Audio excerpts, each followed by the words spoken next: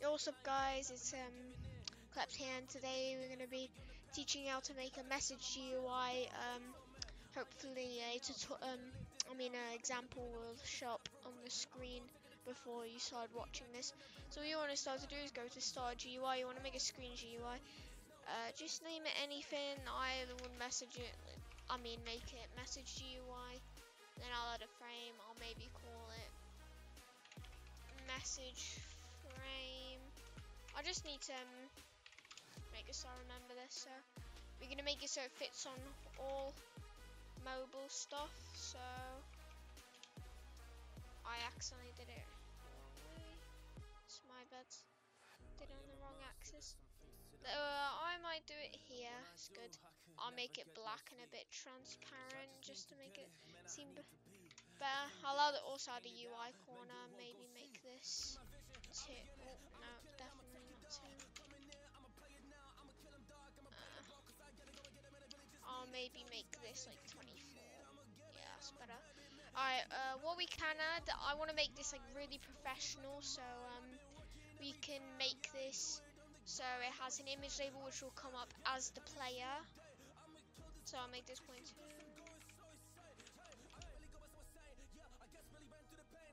I don't like 55. Alright, oh, that's 54, that's 56, that's 55. Alright, I think this looks good. I might make it a bit bigger. Maybe make it 62 by 62. That looks a lot better now. So at the moment this should fit mobile as well. Yeah. This might be a little while, this tutorial, because this is professional. I'm going to add a local script to this because this is a GUI. And I want to make this like the picture of the player. And I'll make this like the tutorial to do this as well. So what you want to do is you want to make a variable for the player. So do that, game.players.local player. What you then want to do is you have to do game.players. You do get user thumbnail async, so that gets the thumbnail of the player. So then you just have to do player.user_id. So basically, if there were multiple people to join this game, it would only come up for their picture because the player is the person who runs the script. This is the local player. This is the person who owns the script. So then now their player ID would be whoever's playing. So what you want to do now is you want to do a comma and you want to do enum. You have to make sure you do enum dot thumbnail type dot. You can do anything. I recommend headshot, but basically the difference between here will come on screen right now. I'll just quickly get a snipping tool to help me with that one. But yeah, I like headshot. Headshot's good because it only captures the head. So then next you have to do the size. So enum.thumbnail_size 420 by 420. I usually use 420 by 420. I don't know why. It's just set it to the image. That is my bad, guys. Image equals. That's my bad, guys. I forgot to set it to the image. So now we should get a nice avatar of ourselves. But let's say we were going to make like a test with 2 players. Well, let's just make it 1 because it's no point, is there? We'll wait for this to load now, and yeah. And I've got these spare scripts on me as well, just in case, just to make sure I remind myself, which did help me. So yeah, we've got the server. Now we've got place 1. So it doesn't seem to come up, which is bad. Player 1, message UI.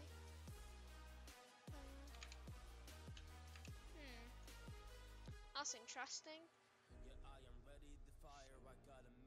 Anyway, I'll test it out in the end just to make sure it works in an actual game, but at the moment it seems to work fine. Oh, sorry, I'm in the wrong game. Let's just test whether this works in Alright, so it still works in main one. Don't know what that is, maybe something to do with the testing servers at the moment. But yeah, so now this is when we can get to the actual typewriting thing as well. By the way, we will be making this a tween GUI as well, and also make it when we press a certain letter on our keyboard. Or unless I can make I can use the same tutorial to show whether if you want a button to do the same thing. So I'll show both ways, add a button to launch us up or your keyboard. So now what we need to do is, I'm probably going to add a text label here. That's going to be like, I'm going to make it 0.1. I'm going to make it probably this size for now. Once again, I've put the axis wrong.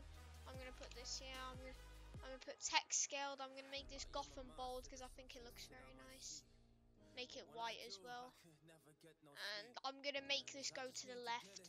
So the player's name can stretch out here, but it's always on the left, because if we put it here in the middle, it's going to end up looking funny. So I'd like to do that. So now we should have something that looks like that. I might put it up a little bit. What I'm also going to do is I'm going to make another variable for this script called local player equals game.players.local player. This is just easy. Script.parent.text equals player.name.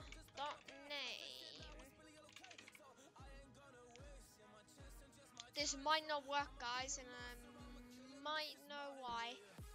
Well, I don't need to, actually. It does work fine. So I like to see. Don't like errors. And also, just to make it a bit better, I'm going to do this because obviously we're making a message, so we're going to have to add the colon at the end. So there we go. So now we can get the typewriting stuff. So now we can get the, I'm just going to name this message, which will then, I'll make it about, okay, 0.7. I might make it 0.7 at the moment. Let's just see how it works. Oh, whoops, it's my bad. Oh, guys, it's my bad. I did it on offset by accident. Silly me. Alright, we're gonna do this now. Same as last time. We're gonna make this 0. We're gonna add text scaled as well, because if you put it to a certain size, guys, if you go on a mobile, it will stay the same size. So let's say I put this here and made it 28.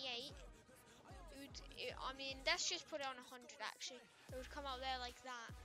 And then it would come out really big on here, but not as big looking on here. So that's why you always want to use text scaled. So then it scales perfectly for the device you're using.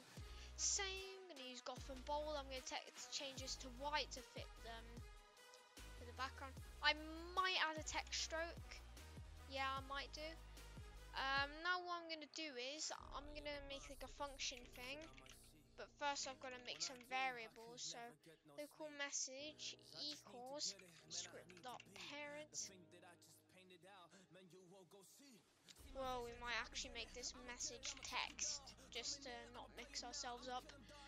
Okay, what we want to do now is we can do a local function. So this is a function I'll run through the script, and I'm going to make it type right. And we're going to need 2 things for this. And how I'll make another tutorial on local functions and how they work, but I'm just going to do object and text. Alright, so basically what we're going to do is object.text. Oh, that's my bad, guys, we missed something. We need to do for I equals 1. You gotta do, oh, sorry about that. Guys, I need to go on a US keyboard, they're quick for this. Text.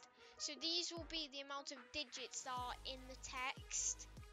That's for 1. I believe this is the right code. It might not be, my bad if it ain't, but like what I'm sure it is, it'll go 1 digit at a time to change. This will be the amount of digits it's changing, which is the text, and it will start at the first digit. So then we do object.text equals string dot, oh my bad, sub, and then we do 1 text 1. I think this is. I'm pretty sure this is, but it's fine if I'm wrong. I might have a little check actually. Type right, we need to make sure. Text I, that's my bad, guys. Oh, silly me, man. 1 I. Basically, what this is like, need to sub the string. So then it'll do to text. So it will bring what's already on the text that's been done. It'll go up by 1, and it will be I, which is the current digit we're on to add on. And then we just have to do weight 0.05, I believe. If we check this, we usually, yeah. So basically, this is just a typewrite function at the moment to make the typewrite actually work. Now what we're going to do is make it so it runs. What we want to do is just do typewrite. Because we're not like doing anything at the moment, this is just like the part to make the typewriting work. As you can see in here, it says object text. One sec. It should. Oh, that's my bad. Typewrite object and text, which is here. So the object will be the text label, which will be message text, and in here is going to be the value of what the text is going to be. So like, hi, oh, bad spelling. Hi, I am. Oh, I'm going to do that as well. You got to make sure you do spaces, otherwise it'll come out looking funny. That's my bad as well. I've forgotten the player variable. This is why variables are already good, because you can use them throughout the script. Okay. Can you do a oh, bad spelling? Oh, Jesus, I'm bad. Alright, for me. So this is going to be the text, which is, hi, I am player.name. But the thing is, right, I don't think this will work. Let's check. It might work because there is no comma, so I'm pretty sure it should work. There we go, it works. So basically I can explain the script for you. So basically the object and text is in the function for I equals 1 with the amount of digits in the text, or like letters, I mean, sorry.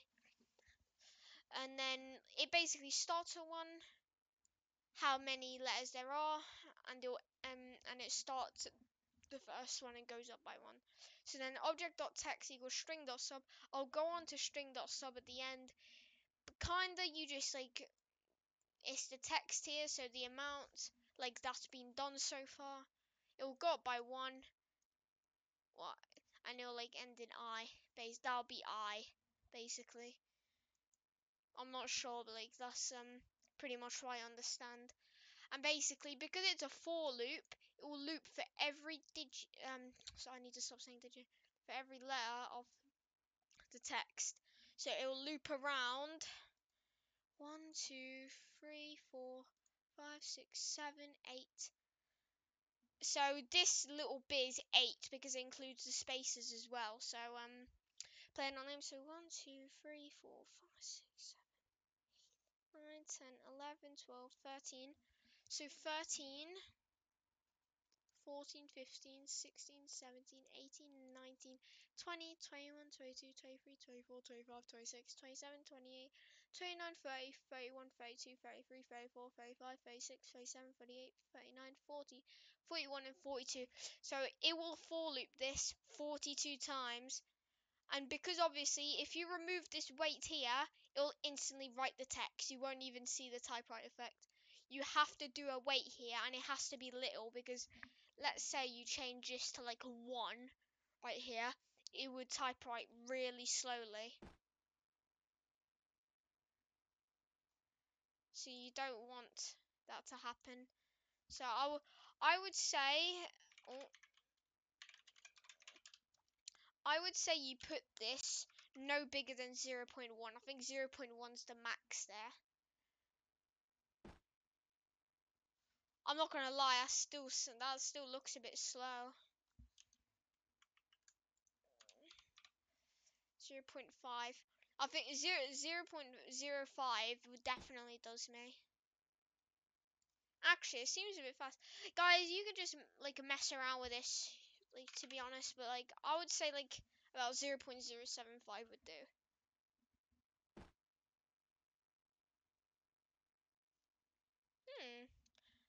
No, that seems a bit slow. I'm gonna just put it on 0.6. It doesn't matter entirely.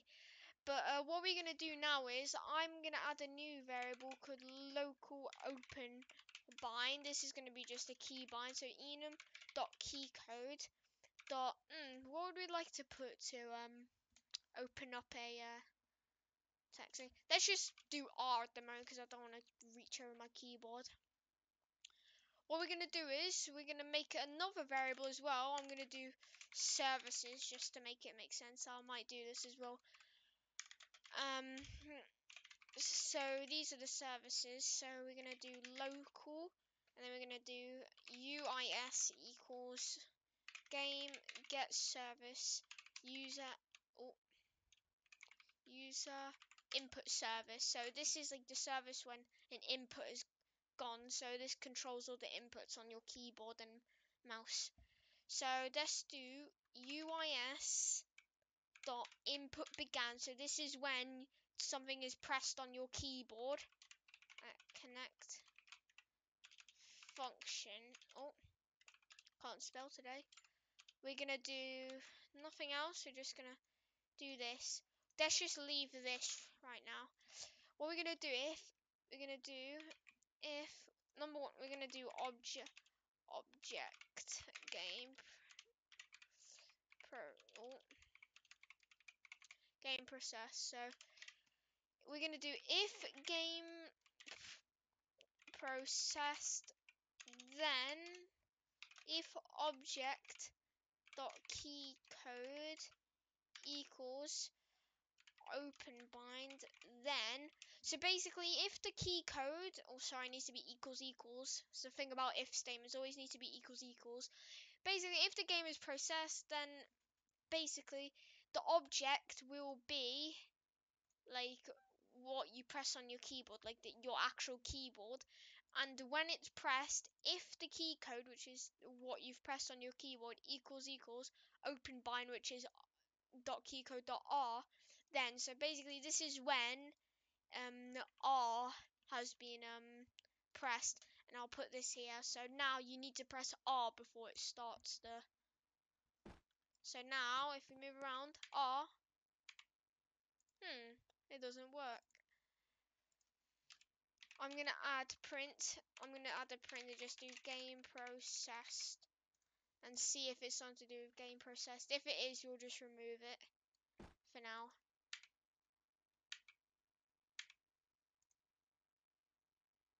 Let's try again.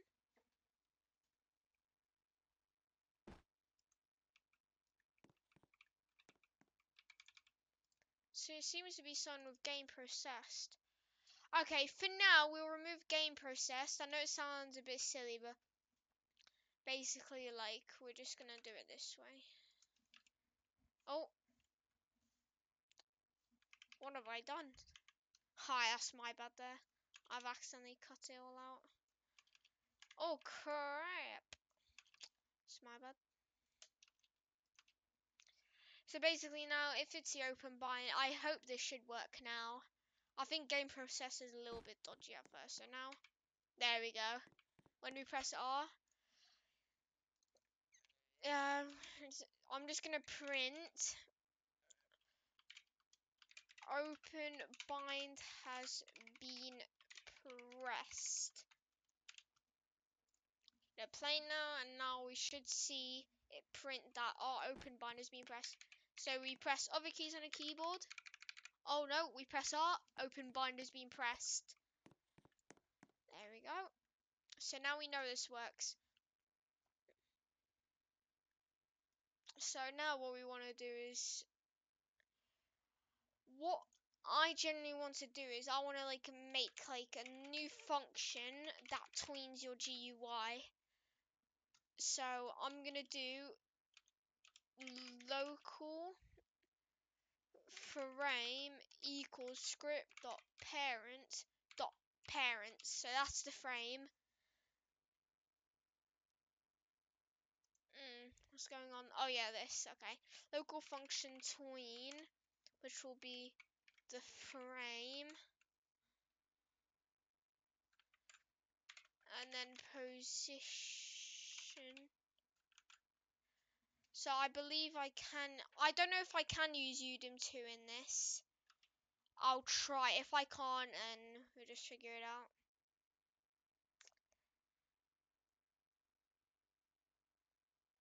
Actually, we might leave the position for now because I'm only using one. So this probably ain't the best way to do it, but if frame dot position equals udemy2 dot new this,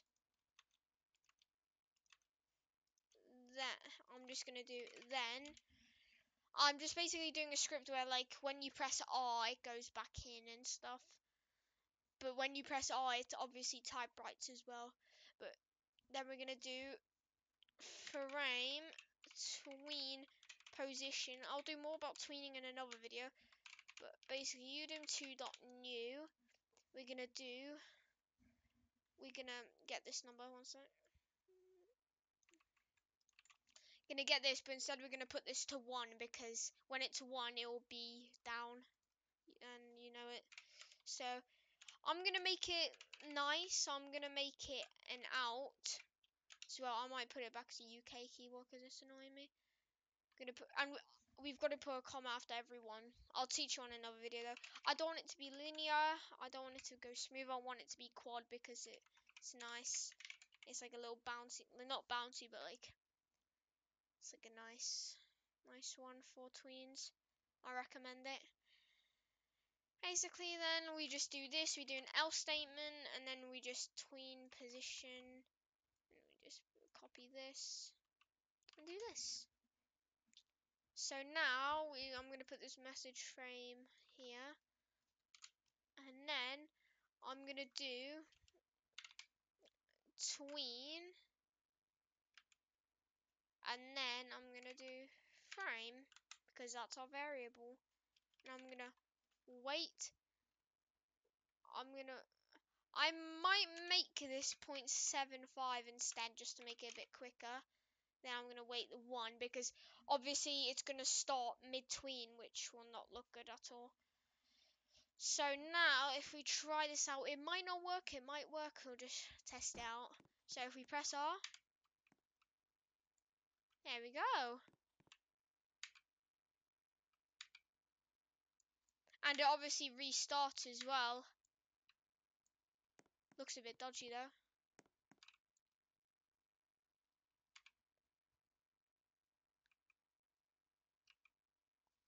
Obviously it's a bit glitchy because obviously I'm just spam opening it, but we know that it works now, goes back and in.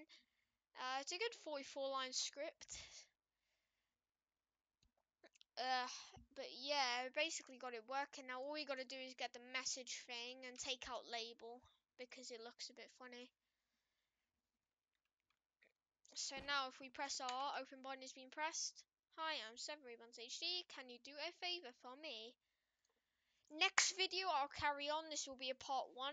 I'll make like a system where like you can answer back and stuff. But yeah, I hope you really enjoyed this video, and I'll see you a lot later. See ya. Yo, sorry about that, guys. Sorry for the disclaimer, but I forgot to do what I was meant to do, which was make it so when you press a button as well it shows up. So before we end the video, we're gonna be getting rid of the keybind and stuff, and I'm gonna remove this. Okay. So I'm gonna do. Actually, we need to make a variable right for the button. So it'll equal script dot parent dot open button. Obviously we don't have an open button yet, that's why we are going to make one. I'm gonna add a text button. Gonna make it about, actually we need to put in the message UI, silly me. Okay, parent, so we're just gonna add another parent in there so we don't get mixed up. in the game files. Okay, we're gonna make this open button. Gonna make this a nice blue color. Probably add another UI corner to it, and I'm gonna make it text scaled. I'm gonna make it white with a stroke. Give it Gotham bold and just call it like open message. So at the moment it fits on screens as well. It's good. I might make it a bit. I'm gonna make it the bottom corner just to make it like a little notification thing. It's a bit dodgy with the way it's positioned, but he'll do fine for now. So now what we're gonna do is we're gonna do here. Obviously, it's a blank script. We don't like this at all. Obviously, I'm gonna take away that. I'm gonna do button dot mouse button one click at connect function. Probably capital V. That's not good. Get rid of this and just yeah. So now we got like a button. We need to test it out though because it might not work. Maybe it does. Obviously, we can do the same thing. We can just bring it up and down, up and down. So now I've actually ended the video here now, guys. I'll see you a lot in the next tutorial. I'll make a part 2 to make it even more professional, maybe even make a game out of this. Alright, see you guys.